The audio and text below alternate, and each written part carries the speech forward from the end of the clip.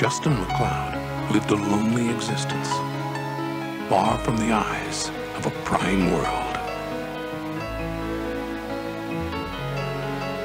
Charles Norstad lived in a world of his own and was looking for a way out.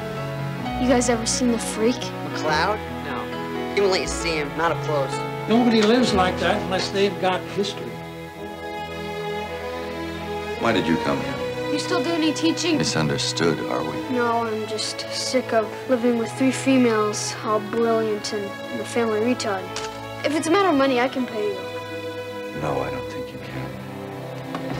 Buckethead. This is the way it works.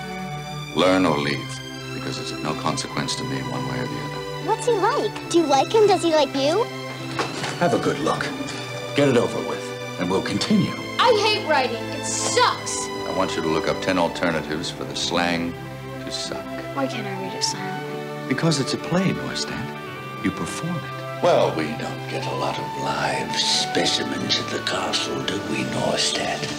Hi, Chuck. Did you ever wonder why men and women are attracted to each other? It's called sex, Norstad. And it's not on your exam. How did it happen? Was it in the war?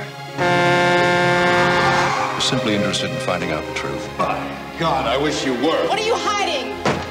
Is it this? Is this what you see? But if that's all you see, well then, you don't see me. You can't see me. Once in a lifetime, a friendship comes along that will change your life forever. Yes, I'm a genius! Mel Gibson. See, he's my tutor, but he's also my friend. The Man Without a Face.